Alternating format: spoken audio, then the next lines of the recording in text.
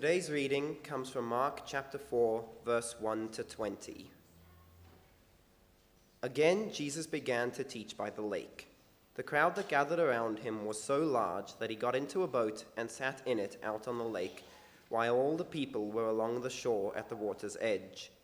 He taught them many things by parables, and in his teaching said, "Listen, a farmer went out to sow his seed. As he was scattering the seed, some fell along the path, and the birds came and ate it up. Some fell on rocky places, where it did not have much soil. It sprang up quickly, because the soil was shallow. But when the sun came up, the plants were scorched, and they withered away because they had no root. Other seed fell among thorns, which grew up and choked the plants, so that they did not bear grain. Still other seed fell on good soil. It came up, grew, and produced a crop, some multiplying 30, some 60, some 100 times." Then Jesus said, "Whoever has ears to hear, let them hear." When he was alone, the 12 and the others around him asked him about the parables. He told them, "The secret of the kingdom of God has been given to you, but to those on the outside everything is said in parables, so that they may be ever seeing but never perceiving, and ever hearing but never understanding. Otherwise they might turn and be forgiven." Then Jesus said to them, "Don't you understand this parable? How then will you understand any parable? The farmer sows the word. Some people are like seed along the path, where the word is sown. As soon as they hear it, Satan comes and takes away the word that was sown in them. Others, like seed sown on rocky places, hear the word and at once receive it with joy. But since they have no root, they last only a short time. When trouble or persecution comes because of the word, they quickly fall away. Still others, like seed sown among thorns, hear the word. But the worries of this life, the deceitfulness of wealth, and the desires for other things come in and choke the word, making it unfruitful. Others, like seed sown on good soil, hear the word, accept it, and produce a crop. Some 30, some 60, some 100 times what was sown." This is the word of the Lord.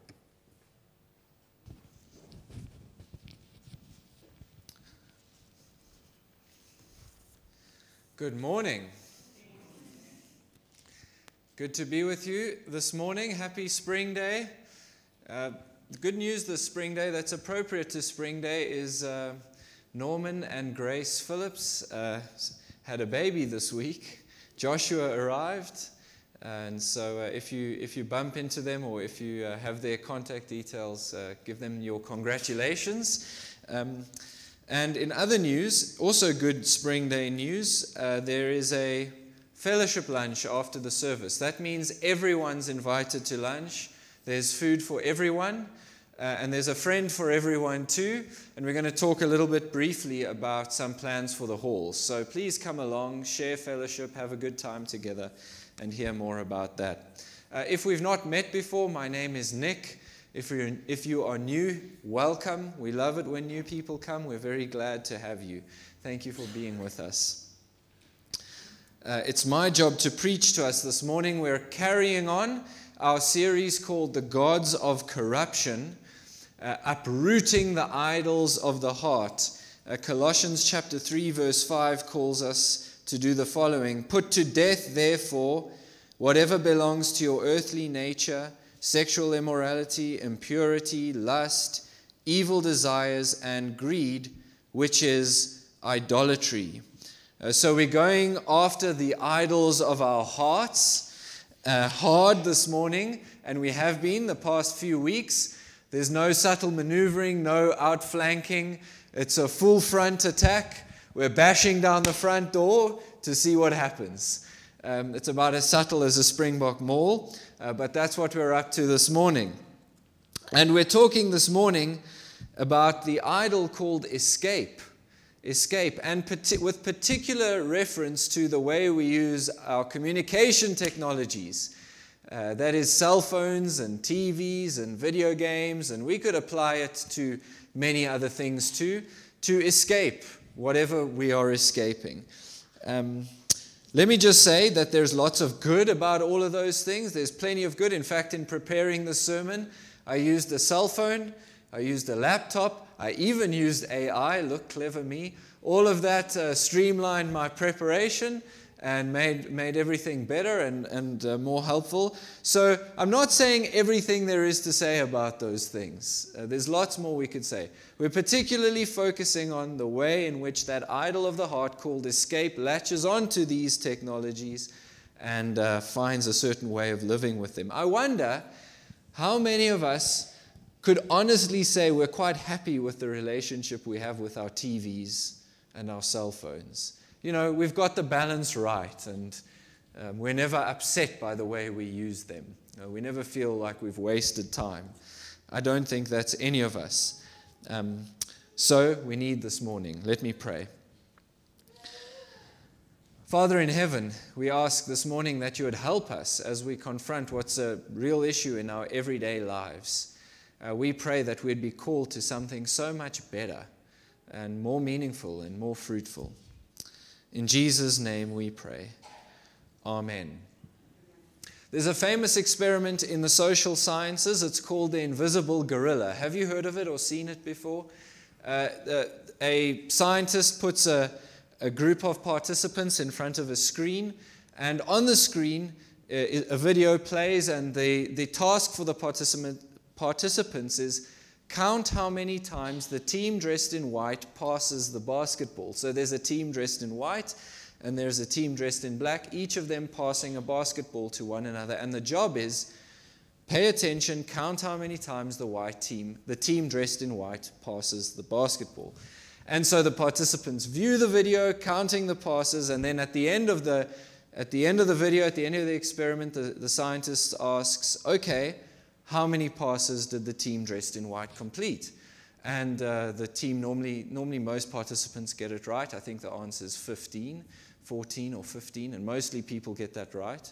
It's not so difficult to count to 14 or 15. And then the question comes, who saw the gorilla?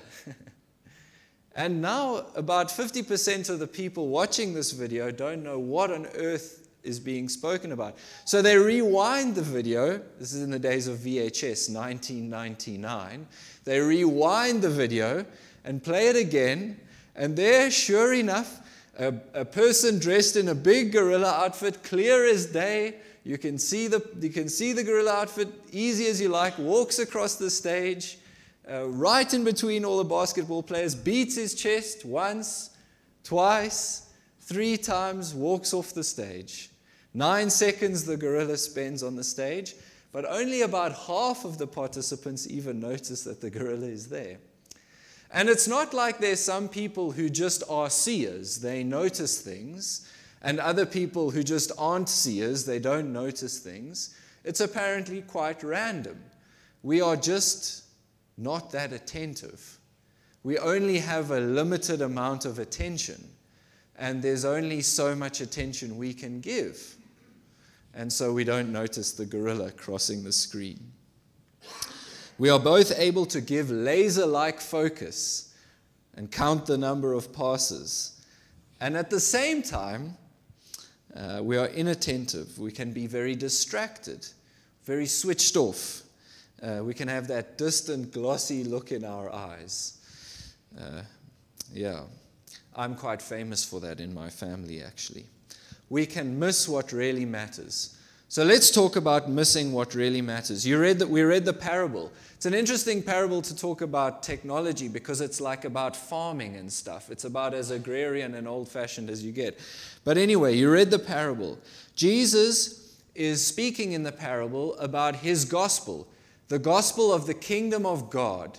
And more specifically, he's explaining why it is that this gospel is rejected.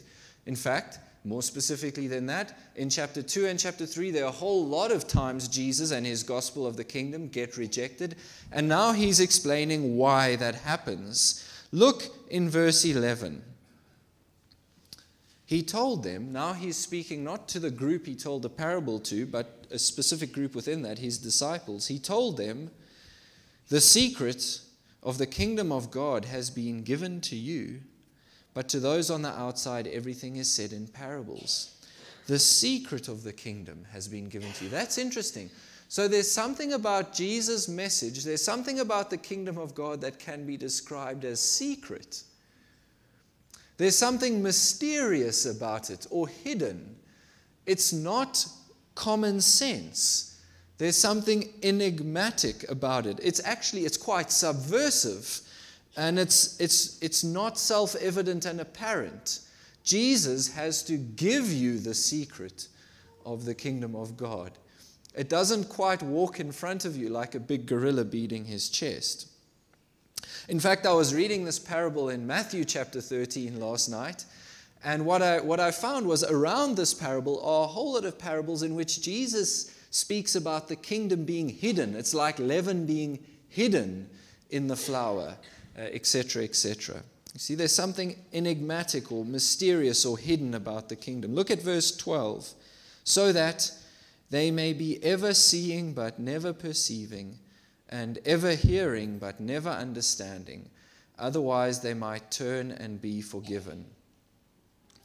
It is quite possible, apparently, to hear and be aware of the message of the gospel of the kingdom of God, to be hearing but not understanding, seeing but not perceiving. In fact, that paragraph describes pretty well half the husbands in our church when they switch the TV on.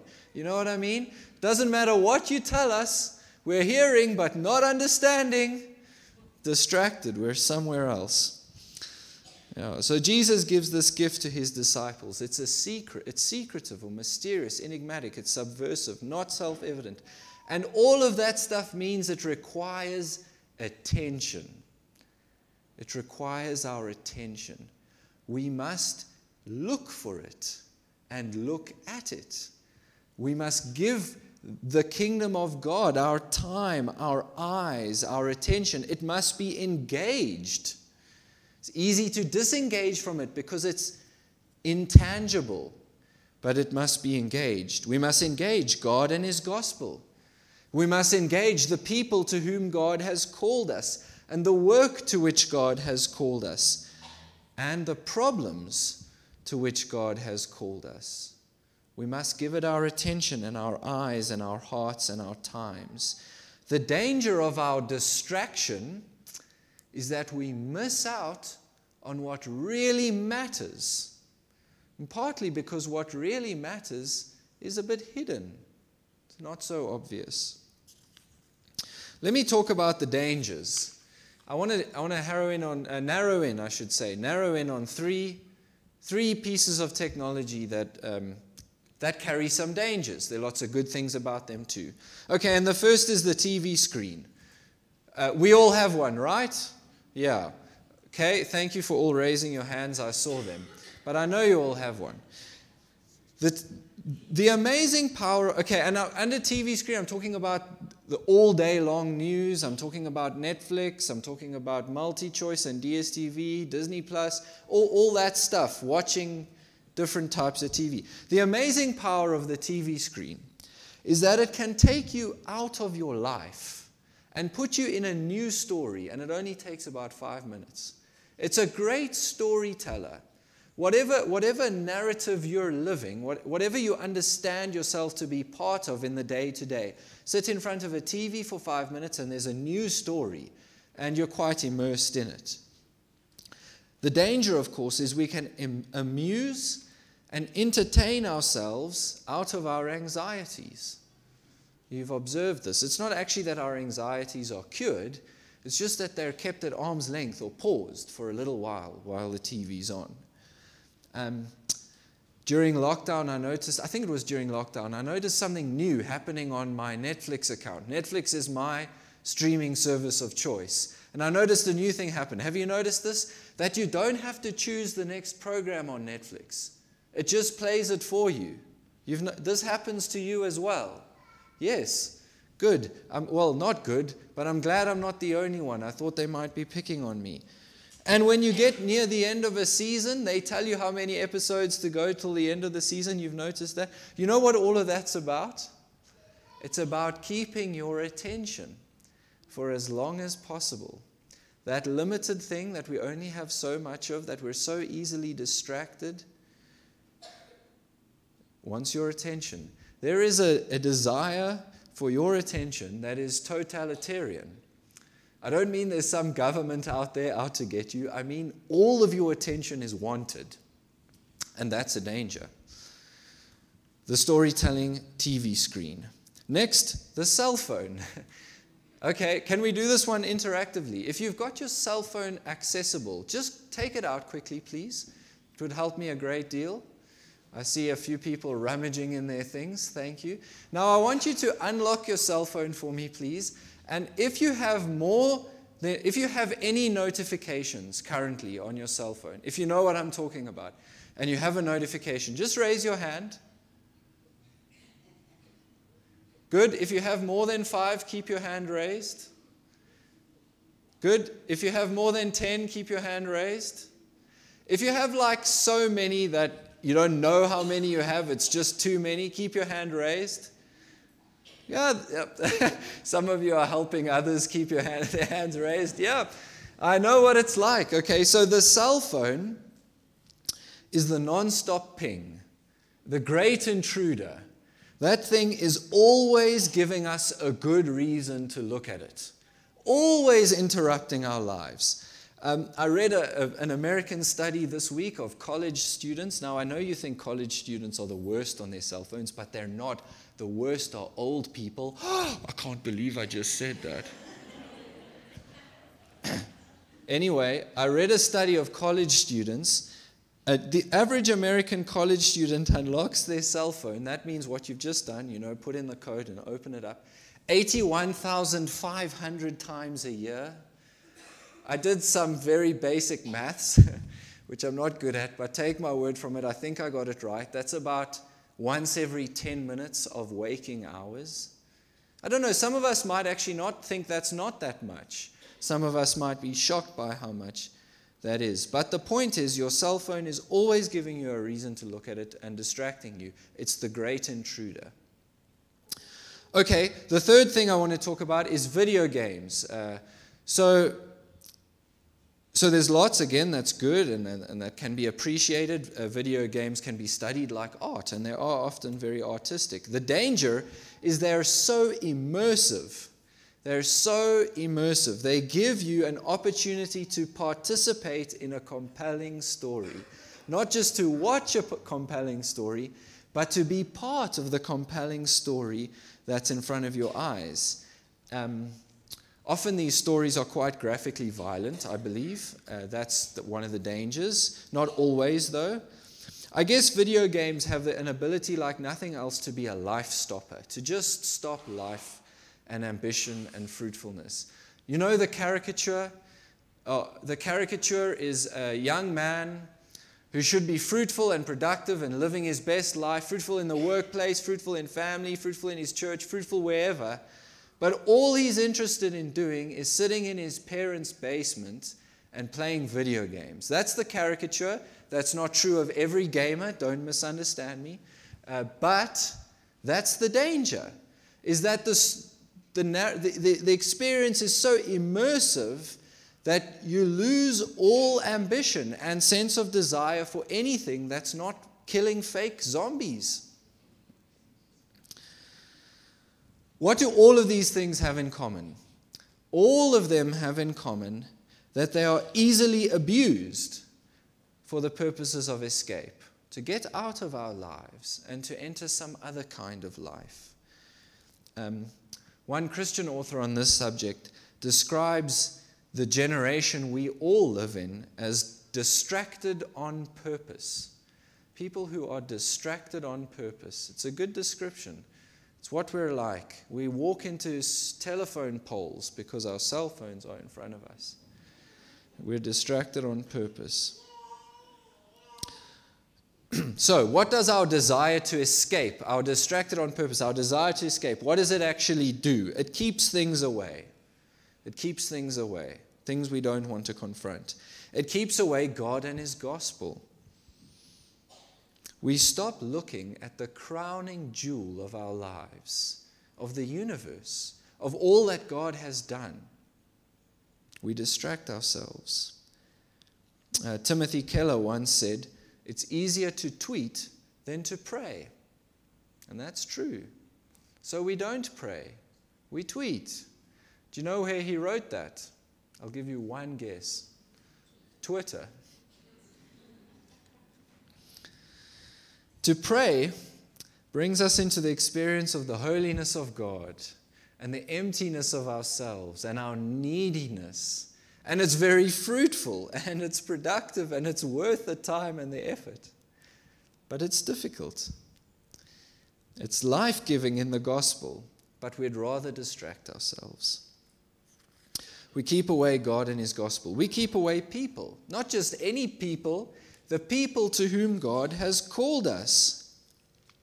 We keep away the people to whom God has called us.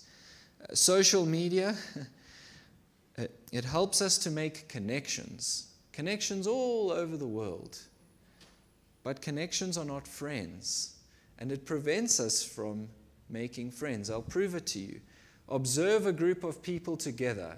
What happens the first time there's an awkward silence? Instagram. Hey? It prevents us from making friends because we're so busy making connections. Scientists sometimes observe that addiction to the stuff we're talking about is a lot like addiction to drugs. And the biggest similarity is antisocial behavior. You see, our technology often keeps us away from the people to whom God has called us. It keeps us away from work, not just any work, the work that God has called us to. We use our screens always as tools for procrastination, and there's a huge psychology and science behind procrastination. But nonetheless, at the end of it is a cell phone or a TV or a computer screen or something keeping us away from it. Those of us on Monday nights who've been attending will recognize the phrase that work is worship.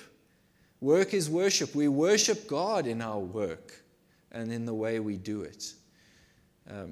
Our cell phones, etc., keep us away from the work that is worship. And they keep us away from resting from work. There's no such thing as rest when you're so connected and contactable as we all are. Okay, so it keeps the work God has called us to away. It keeps our problems away. Not just any problems, the problems God has called us to. You see, it doesn't actually solve any problem or alleviate any anxiety in any real way. It just shuts them up, shuts them away for a while. The problem with that is that our problems, our anxieties, our hardships, our sufferings are actually meant to teach us something. Can you believe? I'm going to say something that will shock us. God sends them our way for our good. And we distract ourselves from them, and we learn nothing. To refuse to experience what God has called us to experience is to refuse to learn what God has called us to learn. I hope that brings us some perspective. Some perspective to what is at stake. Each one of those headings, each and every single one, God and His gospel, the people God's called us to, the work God's called us to, the problems God has called us to, each one is worth fighting against distraction. Each one by itself.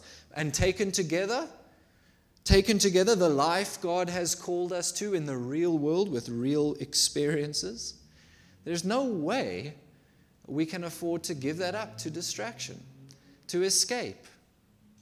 Are you with me? Amen? Amen. So Tony Renker again writes, distraction management is a critical skill for spiritual health, and no less in the digital age. That's true. A 21st century skill for being a spiritually healthy Christian is distraction management. Learning how to live in a healthy way with your TV and your cell phone and your video games. To manage the distraction, to engage in non-escapist ways. But there's more than just managing distraction. there's an idol called escape. There's a thing in the heart that we need to get rid of. We need to uproot our desire to escape from our lives. We must not just stop escaping, we must stop being escapists, you understand. Well, we believe that God has called us to the good life. The life God has called us to is good. Not always easy, not always comfortable, not always happy, but always good and from God. We have to believe that. How else will we fight against the desire to escape? We have to believe that the eternity, not just the life, but the eternity to which God has called us, is a good eternity. Yes, a happy eternity, a joyful and easy, a God-filled eternity.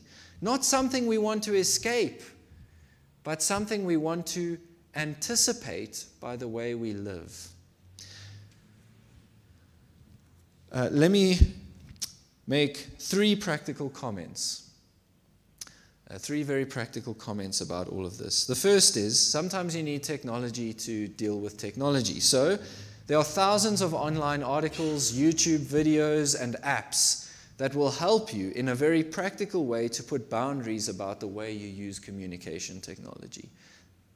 The options are limitless, and you'll find the right ones, and maybe they'll help you a bit. So have a look out there. Okay, that's number one. Number two, if you have no idea what I'm talking about, find a young person. Often the elders in the church have the responsibility of discipling the youngsters. Maybe this is a way in which the youngsters can be a blessing to the older people in the church. They can actually help you to find the tools that will stop your cell phone from going ping every 5 minutes, and that will help you to set boundaries around the way you use your technology.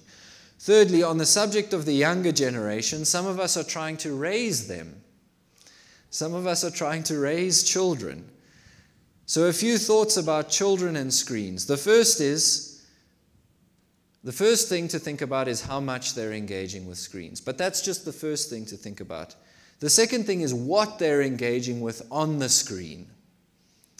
Because there are some things that are better than others.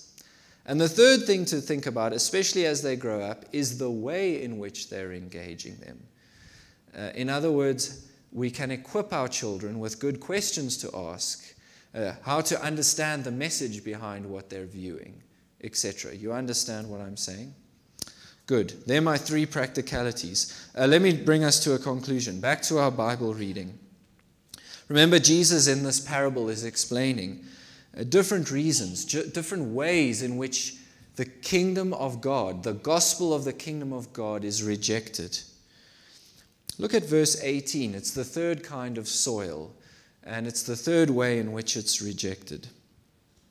Still others, like seed sown among thorns, hear the word, but the worries of this life, the deceitfulness of wealth, and the desires for other things come in and choke the word, making it unfruitful. There's a great danger. All of us who have heard the word and begun to grow in the gospel, that silly distractions, lazinesses, procrastinations, a desire to escape will in very practical ways choke out the word of God. Sometimes what's right in front of us and visible and tangible and tactile, the here and now, can distract us so easily from the realities of the kingdom. Jesus' warning is, don't let it choke you out. So through the cross of Jesus Christ, God forgives. He has forgiven. Through the cross of Jesus Christ, God renovates us. He revamps us. He makes us new. And He sends us out into the world to go to be fruitful and productive there, for a good life full of purpose. Through the cross of Jesus Christ, God calls us to an eternity called new creation. Let us not drift from that. Let me pray.